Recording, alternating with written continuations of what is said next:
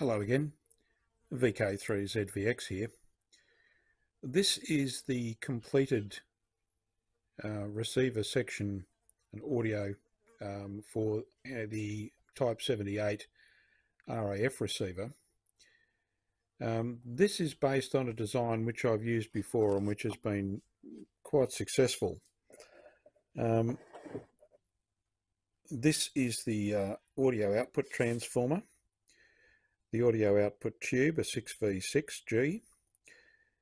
This is the audio amplifier tube, 6SJ7, the detector tube, regenerative detector, 6SK7, and a 6AC7 grounded grid RF amplifier, or in this case IF amplifier. Now, I always like to include a grounded grid amplifier in the front end of a regenerative receiver because the grounded grid provides a shield which prevents the detector, or oscillator detector circuit, radiating forward either into the front end of the receiver in this case, or into the antenna, and that can cause issues with radiation and also with detuning if the antenna swings in the wind. If I lift up the chassis, you can see the underside of the circuitry. The coil is about 123 turns of 0.25mm wire wound onto a section of 20mm plastic conduit. Now that's about 0.8 of an inch, and the 0.25mm wire, I'm not sure what the gauge is. You'd have to look that up. We use metric here in Australia, and I can't remember the conversions off the top of my head. But the regenerative detector uses grid 2 of the 6SK7 to control the regeneration. So there's a very fine control on that regenerative detector, and the design is in fact lifted from the Paraset spy radio built by the British during World War II.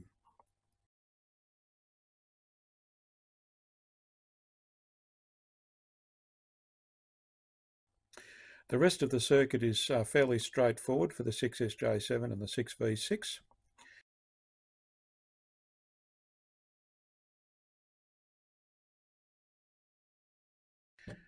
And the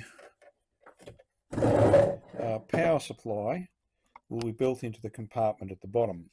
So there will be a 100 VA primary transformer, followed by a now what's that one? Oh, so that's a 60 VA secondary transformer. Now these days high voltage transformers for valve gear or vacuum tube gear are actually quite hard to come by. Even if you do find them, there's nothing to suggest that they're going to be in operational condition, but basically they're hard to find. And so what I've taken to doing is to convert the mains power, in this case 240 volts AC, down to a lower voltage, about 15 or 20 volts, and then reconvert that voltage back up to something close to the mains voltage out of the what has now become the secondary of the secondary transformer. So this was in fact the primary of the secondary transformer. It's now the secondary of the secondary transformer. I hope that makes sense. But along the way, there's a section between the two transformers which runs at either 12, 15, 24 or 30 volts. And it's possible to tap off this and rectify it and produce 24 volts to drive the filaments and all the auxiliary circuitry associated with this build. Now, of course, the high voltage, the 250 volts, is taken off these leads here and rectified and put into a capacitor, about 100 microfarads at 450 volts or so. and that should produce around about 250 volts DC, or about 268 volts DC, I think was the last calculation. But basically what you're doing is you're stepping down from 240 to 15, then feeding the, 240 to 12, then feeding the 12 into the 15 volt winding here on this transformer, and then coming out at something below 240 volts AC, around about 200 odd volts AC, which converts to about 260 odd volts DC. So that's how I'm achieving the high voltage supply for this vacuum tube build.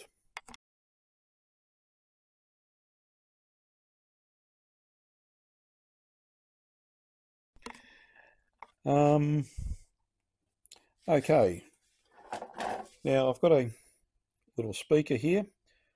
This is a computer speaker, or a one of these sort of miniature speaker units that you would plug into a computer. It's 4 ohms rated at 10 watts. It'll be mounted just here at the front of the chassis, and connected into the appropriate tap of the, I'll just reverse this round so you can see it. You see that this is a multi-tap transformer, and 4 ohms corresponds to about the 6.3 volt winding. I always use small multi-tap power supply transformers for speaker output transformers. For communications audio, that's perfectly adequate. It's not hi-fi.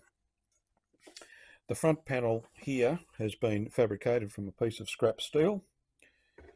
That will mount into that location there, so the speaker will go into the top part of that panel just next to the transformer, and the controls will go into the bottom compartment. So regeneration control, receiver incremental tuning, and volume control, as well as power on off, and the on off lamp, or the power on lamp, will also be in the bottom of that panel. Okay, now speaking of scrap metal, it is amazing what you can do. In building this cradle for the Type 78, I actually haven't done a lot of cutting. I scrounged around the workshop for bits and pieces of metal. I've done more folding than anything else. And a metal folder is one of the tools that I use fairly regularly on builds. And I'd just like to show you what can be achieved if you've got the basic tools and a bit of patience. So we'll just pivot around the workshop here, and we'll go over to the metal folder. This is it here on the bench. Pardon the extraneous tools. This is about $100 worth of tool. It's got a clamping plate and a couple of compact G clamps, so that's the setup there. And when you lift up the handles, it folds the metal. Now, it's not terribly fancy, but it is an extremely effective tool, and I get a lot of use and a lot of satisfaction out of it. Now, just outside in the spray painting area, well, you don't spray paint inside the workshop, there's this. Now, this is the side cover to the power supply and audio compartment. Now, this is made from a 1mm sheet of aluminium, which I had kicking around the workshop for a while. It wasn't very straight, and if you look really closely, you can see the ripples in it that I didn't quite manage to get out. But it's taken a coat of primer and a coat of epoxy, or black satin epoxy enamel, and as far as the paintwork and texture of the metal is concerned, it's come up looking surprisingly similar to the state of the case on the Type 78 receiver. So that's quite satisfying to get a job of that quality out of what's basically a piece of scrap metal and a couple of spray cans. That's pretty good going. So I'm quite happy with that. And all the holes have been pre-drilled and so on. All the folding has taken place on the metal bender that I showed you just a moment ago. And this has actually come up pretty well. So all of those holes are in the perfect position to assemble the thing nice and square and straight. And once the paint's dry, I'll do a bit more video and show you how it all goes together. Okay, so that's where I'm up to. Thank you for watching, and there'll be some more soon. A VK3ZVX. See ya.